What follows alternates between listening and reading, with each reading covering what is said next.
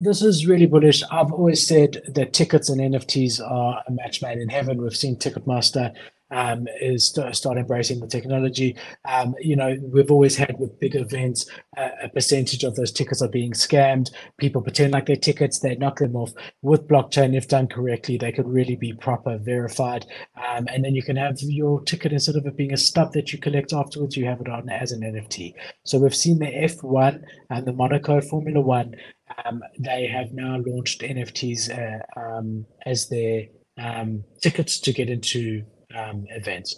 So they basically, here it says, revolutionizing the world of sports by integrating blockchain technology in a groundbreaking move. They've partnered with Element, a renowned blockchain infrastructure corporation, and Barry, a leading Web3 firm, to introduce a new era of ticketing at the Monaco Grand Prix, held from May the 26th to May the 28th. The highlight of this innovative ticketing system is the issuances of NFTs as tickets. The Monaco Grand Prix is widely recognized as one of the most prestigious and significant car races globally. It's been an annual event since 1929. The introduction of NFT tickets not only grants access to the highly acclaimed race, but also offers long-lasting benefits to ticket holders. So you will get post-event privileges, including hospitality perks and discount for future races as part of the package, designed to foster brand loyalty among collectors. So we're seeing almost a Starbucks approach to some degree, where the more tickets you've bought over time, the more benefits you'll get going forward, like a loyalty plan. Yeah, man, and I just think that's great. Another massive name.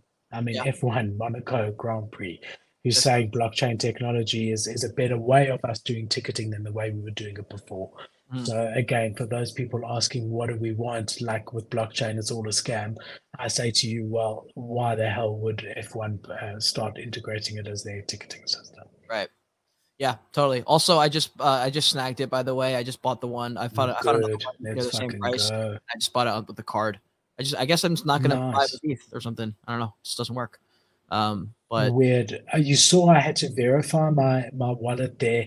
Maybe you skipped out that step, and when you're not streaming, ah, just go back. I don't know. point. Um, but yeah, that was a bit weird. I don't like it when they ask for so many things. I mean, now I'm going to start to get marketing emails from Nifty. I'll just unsubscribe, I guess. Dude, I'm But yeah, like this was buying the biggest. bad. These are so cheap. I'm like flying through these right now on the floor. I'm like, bought like, just bought another one. All right, sorry.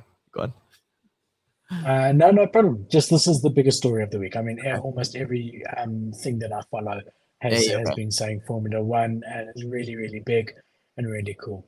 Then we Cool. got one more story.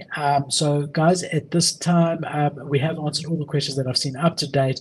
If there's anything else you guys want to ask us, a good time to put it in any of the chats. If you want to request to speak on Twitter Spaces, feel free. After this last story that we're going to chat about, then if anyone wants to ask anything, you're welcome. We'll do a Q&A. If not, maybe Kate and I will do a bit of live chat, and then we'll end it off. Oh How yeah. does that sound, Kate? Oh yeah, baby. Sounds good. Cool. So,